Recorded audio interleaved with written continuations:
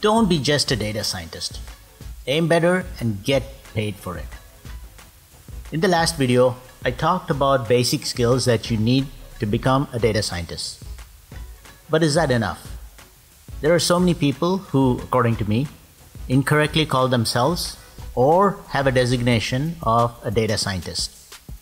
In this video, I'll give you some ideas of how you can truly differentiate yourself and become unique in your role and possibly get paid more. But before I answer that question, please hit the subscribe button and click on the bell icon to be notified of videos in architecture and AI that I publish every other week. Last time, I shared 4 foundational parts to get you on the way to become a data scientist. You can spend your whole life in this 4th stage if you like. Then, you're likely to be solving generic problems across different domains. In some sense, you are a data science generalist. Different people are at different levels of maturity across these 4 stages. But the question is, can you progress even further and differentiate yourself? After all, the more you differentiate yourself, the more unique you are. So let's explore some possibilities continuing from part 1. 5th, you have to learn about using and modifying specific algorithms in the AI space. Algorithms that are much more powerful. One such class of algorithms is deep learning, which falls under the broad category of connectionistic AI. Here, the algorithms use connections between nodes for inferencing. For example, if you show the system a picture of a truck, it will use the individual pixels on the image to do the recognition, slowly building up higher and higher level shapes internally. Another class is the symbolic representation and learning, which falls under the broad category of symbolic AI. Here, the algorithms formulate human understandable symbolic representations for inferencing. For example, when a system is shown the same truck or an image of the same truck, it doesn't look at the individual pixels, but tries to formulate an image that contains symbols instead and higher level shapes, just like humans would interpret shapes in their own mind. Humans use symbols to model and navigate the world. Today, connectionistic AI is in vogue, but the bleeding edge of research is about looking to combine these 2 broad categories for even better AI. Maybe sometime later I'll dive into the differences between these 2 categories in detail. Essentially, in this stage, if you choose to study and understand deep learning, then you can use it to solve different kinds of business problems. An open source framework called TensorFlow supports deep learning, and you'll essentially want to become an expert in using that or a similar framework. But what would be your next step? Is there even more? 6. You'll use your expertise in either connectionistic AI or symbolic AI to address specific problems in specific domains. I'll just give you 2 examples to show what I'm talking about. Take NLP or natural language processing. In this field, you'll be using algorithms to recognize, understand, and interpret natural language. The languages could be of any one of the more than 7,000 languages in the world: Hindi, Tamil, English, Spanish, Mandarin, Russian, and so on. Most NLP techniques use vector representations, and the latest in the field is called BERT, which adds a bidirectional perspective to the analysis. BERT stands for Bidirectional Encoder Representations from Transformation. That's an odd name, but that's okay. There are many variations of BERT that people have implemented to adapt the algorithm to specific situations. For example, you have ALBERT, Clinical BERT, Video BERT, GBERT, and so on. On the other hand, take computer vision. In this field, you'll be using algorithms to recognize objects in images or videos, understand movement, and provide a summary of the scenes or recommend actions to take. You may build a computer vision system to recognize tumors in MRI images, or you may build a surveillance system to track intruders into a secure area while allowing known people to enter.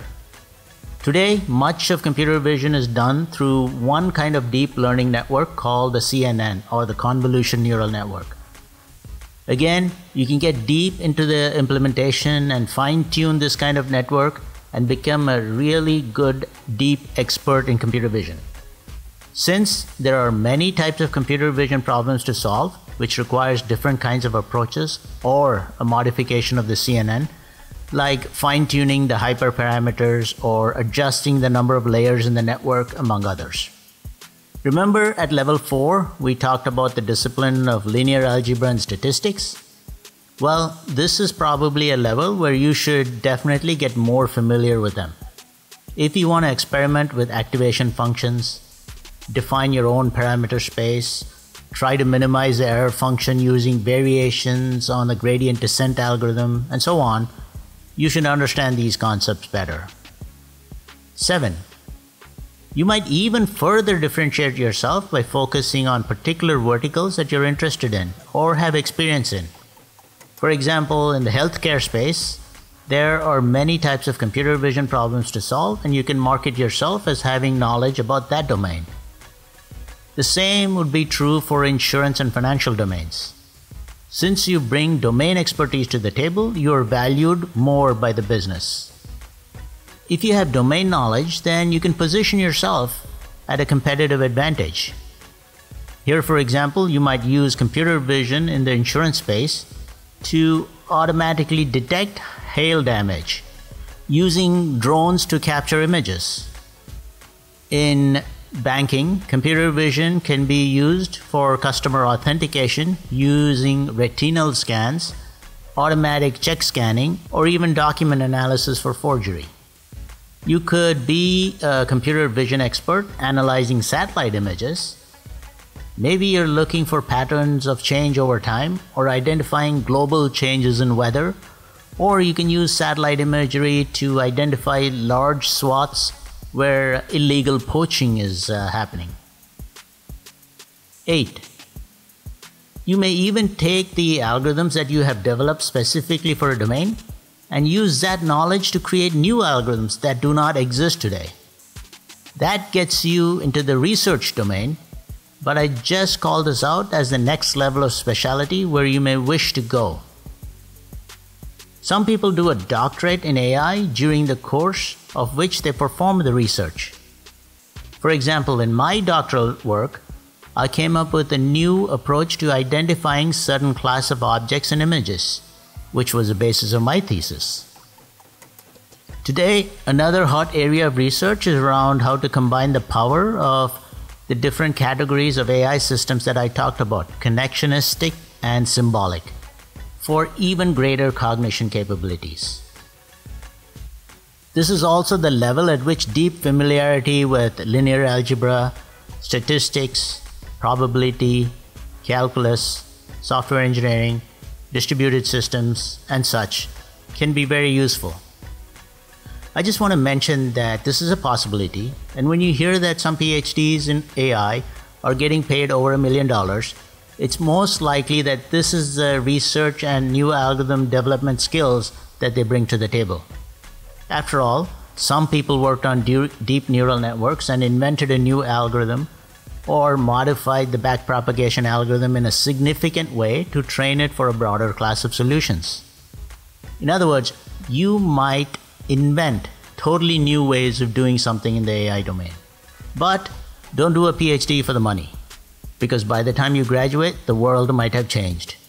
Secondly, there are other options to have a great career in AI. Architectural skills are going to be important as well, because you want to be able to look at the big picture. Architecture skills will help you design larger systems which are much needed for the future. Check out my video on what is enterprise architecture. In this context, of course, I made a lot of assumptions and ignored many of the roles that you could take on for a company to become AI driven. You could refer to my other video on roles in data science for a better picture that includes data analysts, machine learning engineers, and so on. If you enjoyed watching this video, please consider subscribing. Also, you can download a free one-page visual summary of this video by signing up for my mailing list. For those already on my mailing list, you should have a one-pager in your mailbox. Thank you deeply for spending some virtual time with me and giving me the motivation to do what I do.